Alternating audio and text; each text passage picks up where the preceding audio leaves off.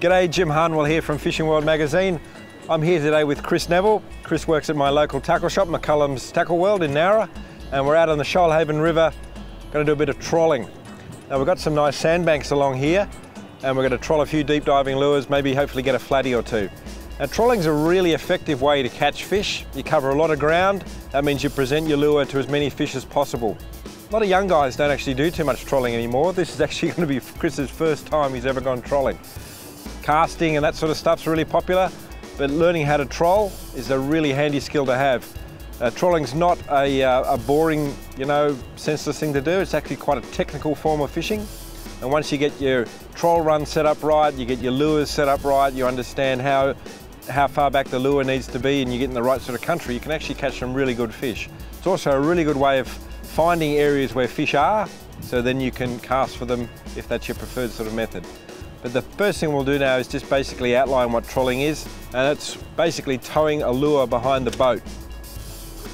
You tow the lure behind the boat, let out a certain amount of line, and troll at a nice slow speed like we're doing now, probably 2, 3, 4 knots, and that gets the lure down. And depending on how deep you are, we're fishing in around about 3.5 meters of water.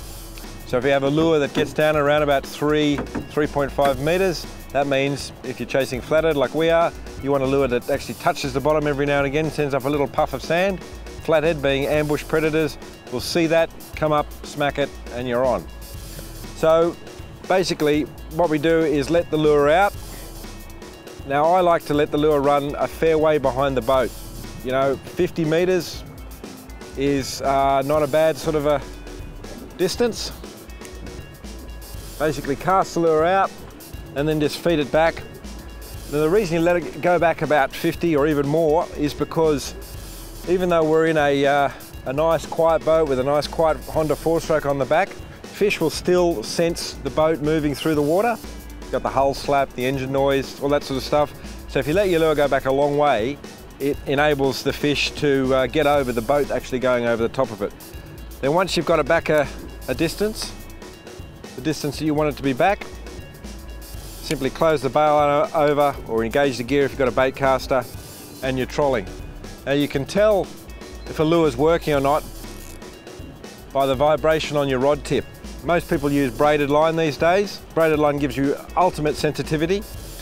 Also has a far thinner diameter than mono, so it actually enables your lure to get down a lot deeper.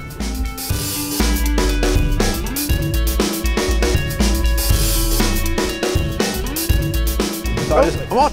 Well, Chris, nice work. Oh, looks like it's a good size, Jim. Yeah. What'd you get him on, mate? SX43. That's not a bad one. Oh, beauty. Look at that. Nice one. Cracking fish. Dusky flathead. I had no idea that trolling would be this effective. Can be, mate. In the right spot.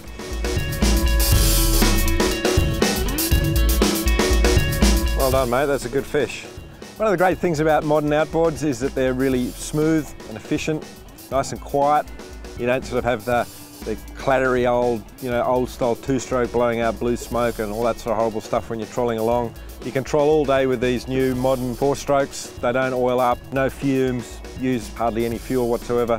One of the great things also about modern engines is that some of them offer a cruise control. So you can adjust your RPM so you can set your optimum troll speed, and you just leave it. You don't have to worry about constantly adjusting the throttle. It's a really nifty thing. Makes a big difference during a long troll session when you might be fishing for 2-3 hours. Anyway, Chris, we got that flatty out there a little while ago. I reckon if we keep working this bank here, we might pull another couple, eh? Yeah, hopefully. All right, mate. Well, guys, I hope that little short video we've just done for you on trolling helps you understand what an effective method of trolling is. It's great fun. Once you get into it, you realise it's quite a technical form of fishing, and there's heaps you can learn. So I urge you to get out there and do a bit of trolling.